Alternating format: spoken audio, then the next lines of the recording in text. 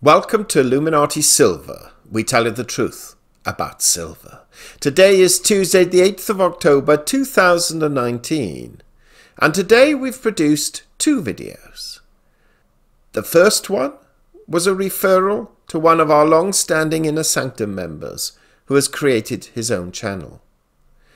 The gentleman concerned is a US pastor by the name of Richard, and he has created a channel for those who are Christian or hold Christian beliefs. We've placed a link in the description box below. Please do support his channel to help get it off the ground.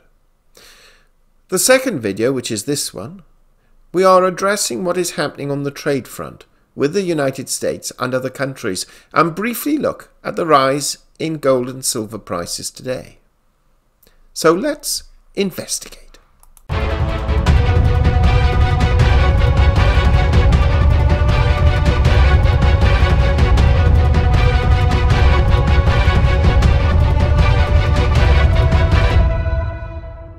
The United States and Japan have agreed a trade deal which focuses mainly on agricultural products. Japan will cut tariffs for $7 billion worth of US farm exports, while Washington will cut US tariffs on $40 million in Japanese agricultural goods and ease tariff rate quotas on the country's beef. This new bilateral deal is more limited in scope and coverage than the Trans-Pacific Partnership, which the United States withdrew from in 2017, as there are a number of categories not included, such as cars and manufacturing equipment. Inserted within this deal, and that also between the US, Mexico and Canada, are legal protections that shield online platforms like Facebook, Twitter and YouTube from lawsuits, a move that could help lock in America's tech-friendly regulations around the world, even as they are being newly questioned at home. We have seen today that Mexican President Andrés Manuel López Obrador vowed to implement union freedoms, higher wages and other labor rights ahead of a meeting with a delegation of US lawmakers with a view to speeding up US ratification of the USMCA trade deal, which could and would replace the trillion-dollar North American Free Trade Agreement known as NAFTA. On the negative trade front, however, optimism is falling in relation to a deal being struck with China, after the US government has begun moving ahead with efforts to limit capital inflows to China, plus the inclusion of additional Chinese firms on a trading blacklist.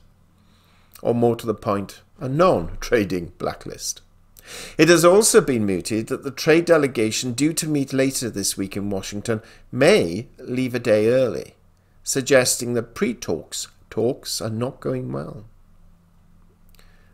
Also, on the economic front, we've seen producer prices fall by 0.3% against a growth expectation of 0.1%.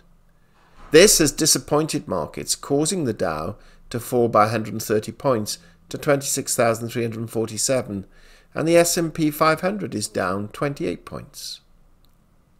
Interestingly, the dollar index is back above 99.1, and gold is up over $8 to 1,500, and silver is up 23 cents at 17.65, though both have been a little higher earlier on.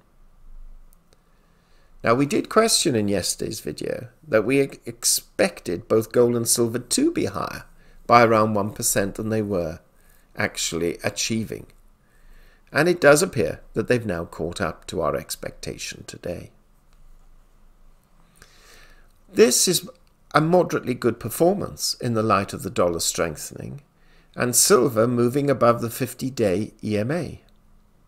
Now, some analysts are identifying that, technically speaking, a large wedge is forming, which traditionally would suggest a large breakout to the upside, and soon. Now, whilst we acknowledge the existence of this formation and what it suggests, we are holding back a little to see whether the China trade talks potentially breaking down does prove to be the catalyst for this or not.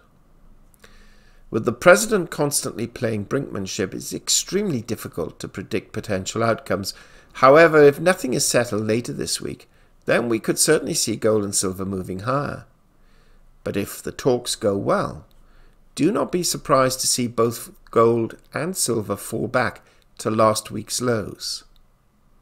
Though, as of today, at least we are more pessimistic about the trade talks with China than optimistic in view of today's events and announcements. What do you think? Do share your thoughts. We hope you have found this video interesting and informative, and if so, please give it a thumbs up and share it on social media. Please ensure that you have subscribed to our channel and press the bell sign so that you are notified of any future videos. Also, kindly visit our website at illuminatisilver.com, and if you haven't already done so, please subscribe either as a free or paying member for regular email updates and offers. Disclaimer: Illuminati Silver owners come from a background of banking, international wealth management and economics. Having now retired from these worlds, we are not qualified to give investment advice.